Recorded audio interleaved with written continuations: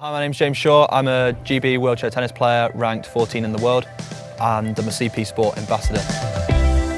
CP is a condition from birth. It was something that it was clear that I had from an early age because I wasn't developing the same as someone without the condition.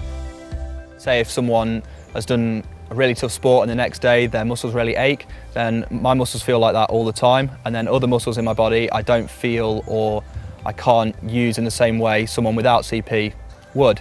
So that means I require a wheelchair to get around most of the time. I can still walk and I can weight bear. Whenever you speak to doctors or physios, it's always, you don't want to get in a wheelchair, you want to be keeping on your feet for as long as possible.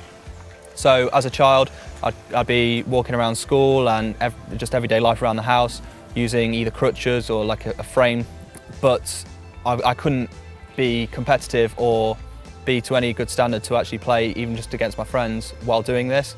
Having the wheelchair, it means that I can fulfil my potential, and it has added benefits of being able to strengthen my upper body. My tennis now is my full-time job, so like 6 days a week, 5 or 6 hours a day.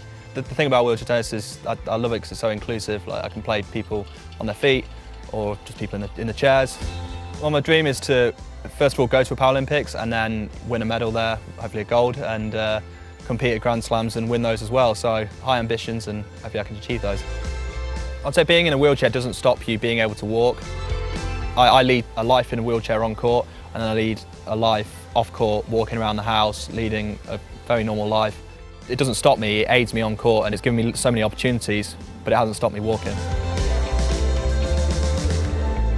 To me, I don't see my sports chair as a medical aid. I see it just as another piece of equipment.